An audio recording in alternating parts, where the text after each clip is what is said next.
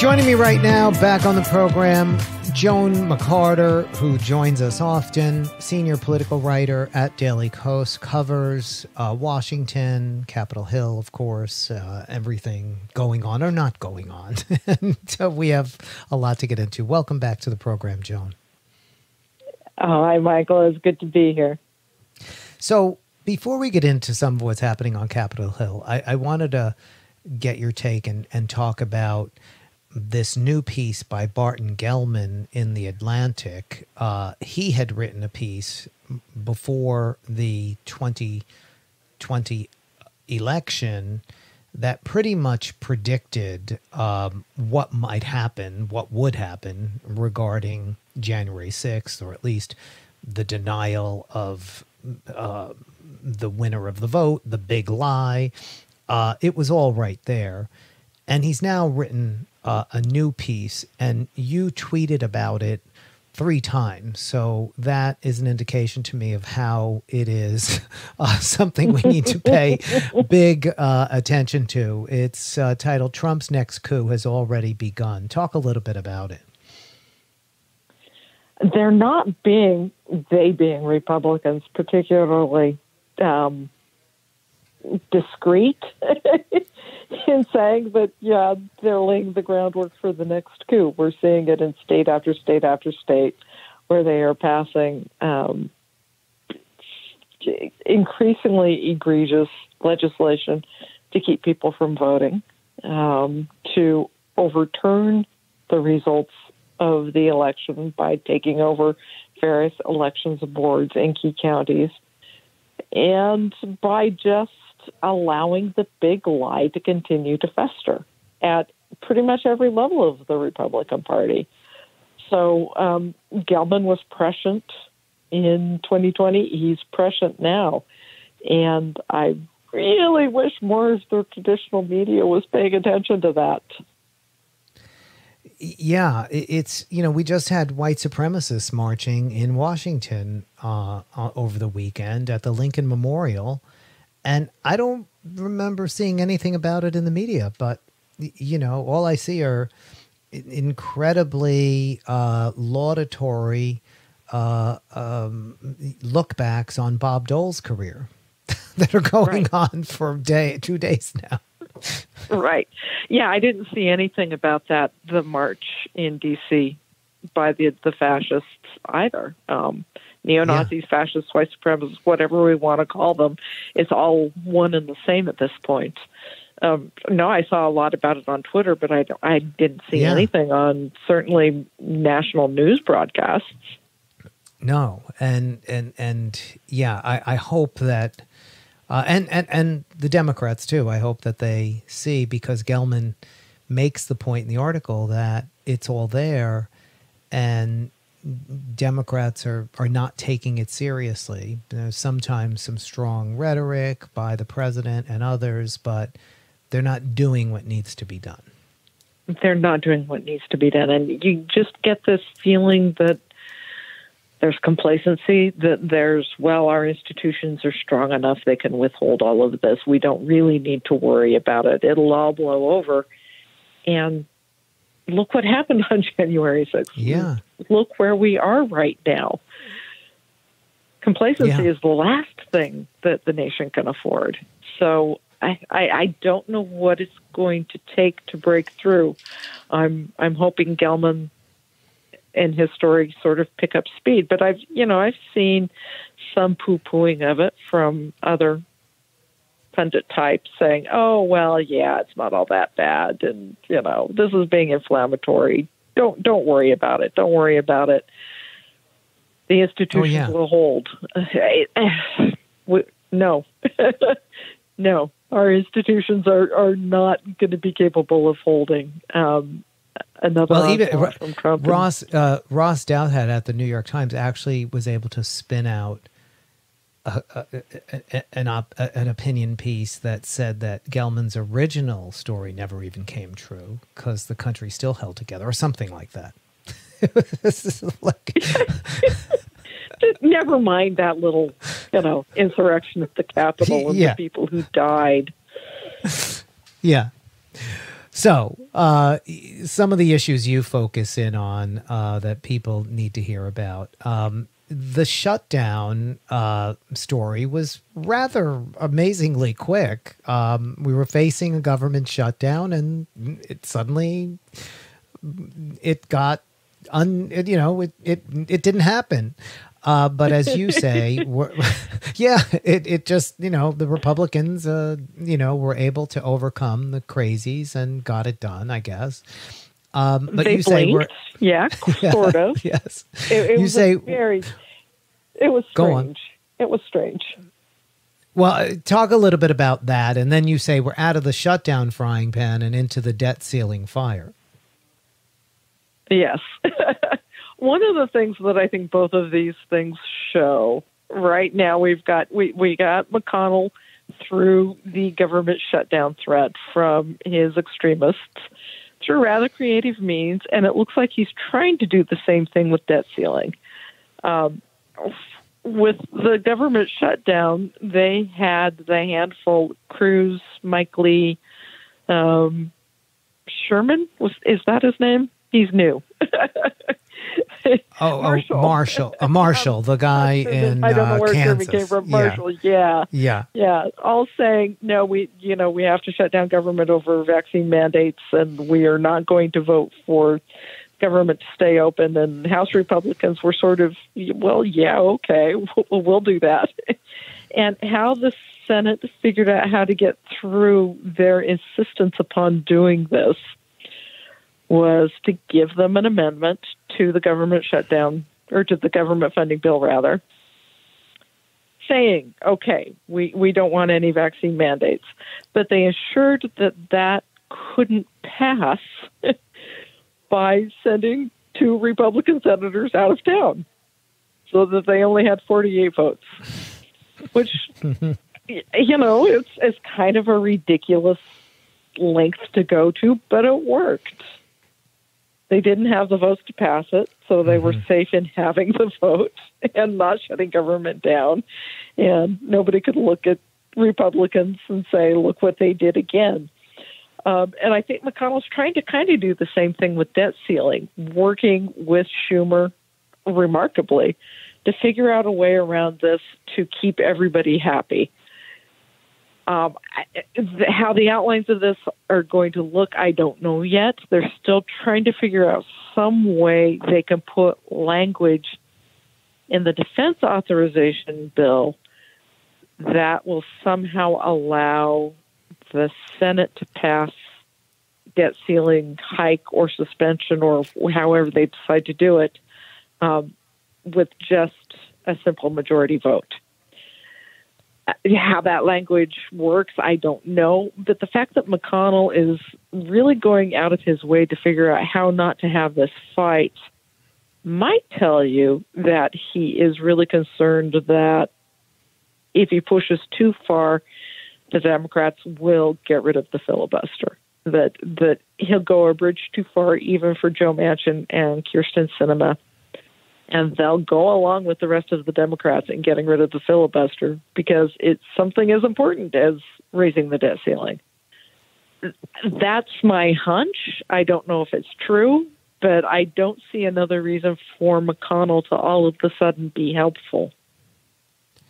Right. And it also shows that McConnell, this narrative gets written around him by the media, that he always wins, he always gets his way, he always outsmarts everybody.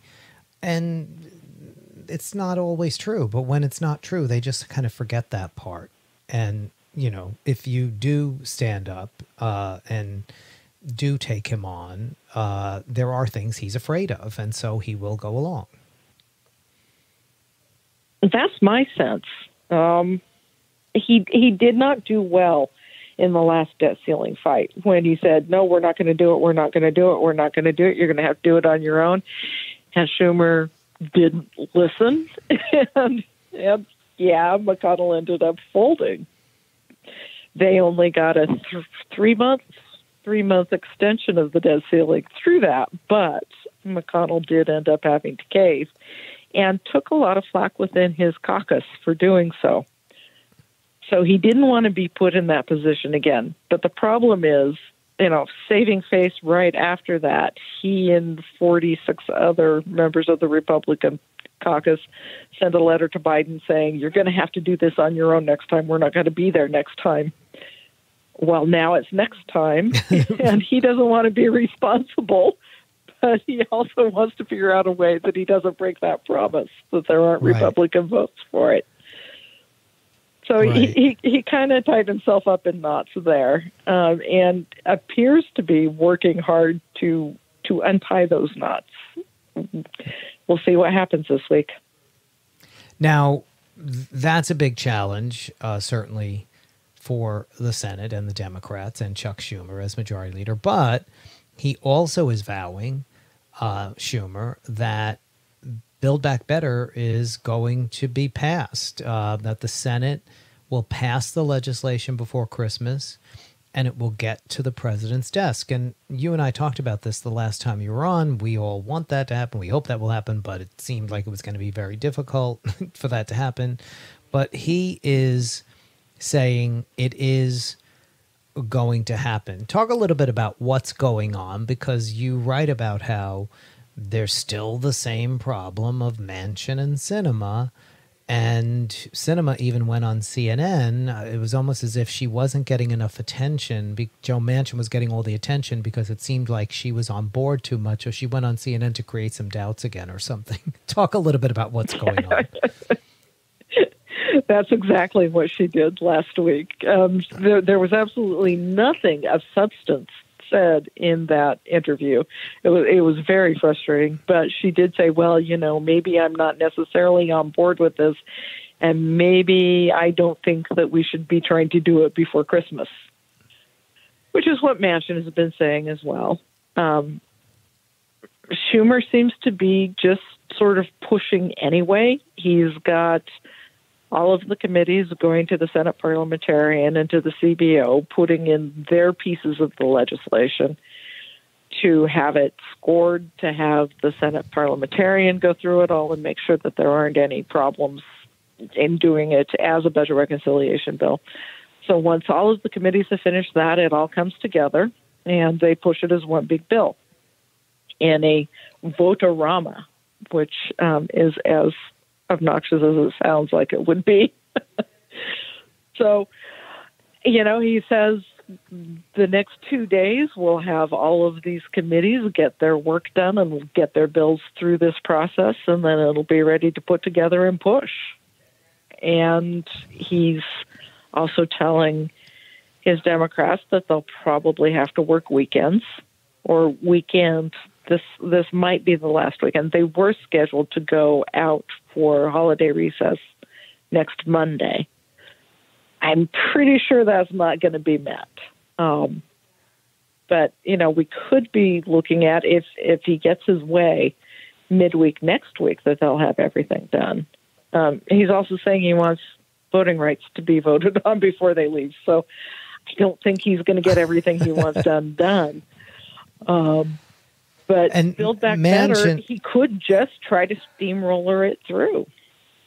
And one problem is, in doing it too quickly and caving into Manchin too much, you wind up with a bill, particularly with the climate initiatives, that is then going to run into a problem with the House and what it just passed, because it still has to conform with the House. And if you roll back some of these climate provisions, that's going to cause a lot of problems.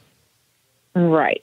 A lot of them already had to hold their nose to vote for it in the House in terms of how much some of the climate provisions had been watered down. If they're watered down even further, then you're going to send this bill back to the House to pass again, and you're going to have more problems. It was a very, very tight vote, both on tax provisions, on the stuff that got stripped out, like the Medicare expansion to include vision, dental, and hearing, the 12 weeks of parental leave, all of these things that ended up being truncated. I should say family and medical leave. That was included, but just at 4 weeks instead of the 12 weeks that everybody had been fighting for. in hopes that, yes, when it got over to the Senate side, 4 weeks would be enough of a compromise for Manchin to deal with as opposed to the 12 weeks. Well, he's saying no on that now. How much more stuff are they going to peel out of it for Joe Manchin? And what is the House going to be able to accept? We don't know that right now. And they're making some noise back in hopes of, I think, getting Manchin on board, or at least saying, hey, you've got to deal with this Manchin problem because you can't just dump this on us again. Right. We'll see. And then it feels like Schumer is trying to push forward on this hard and fast in order to just sort of sweep the two of them along and not give them the opportunity to raise more objections. There's also immigration, and the immigration part of this is, about the parliamentarian. It's a watered down provision. It doesn't have a path to citizenship, but it would give a temporary reprieve, in a decade of protection. But the Senate parliamentarian weighs in, and Democrats have to decide if they're just going to ignore what she has to say if they don't like it. Which is what, of course, Republicans would do if the parliamentarian came back with something that they didn't like, which she hasn't done in a while, possibly because there's the precedent of the parliamentarian being fired by Republicans for not doing what they want. Mm-hmm. Democrats can certainly realize that Elizabeth McDonough, the Senate parliamentarian, is an employee of the Senate and serves at the pleasure of the majority leader, that her opinions are just opinions, they are advice, and they don't have to be considered law. So already they've given in way too much to what she said, narrowing this down from a path to citizenship to this, 10 more years of essentially parole where they don't have to worry about being deported immediately, maybe. But it's still, another decade of uncertainty for them. It is certainly not what Democrats have been promising them for decades, that they would get a path to citizenship. We're going to have to see what happens with that and everything else. And I'm sure we'll be talking about it again before the end of the year. And you'll be writing a lot about it. I will. It's my most favorite time of the year. Joan, always great to have you on. Thanks so much for joining us today. You are most welcome. Talk to you probably next week. Yes, Joan McCarter, Daily Kos senior political writer. Follow her on Twitter at Joan McCarter. We're back in a few minutes. This is the Michelangelo Signorile Show, Sirius XM.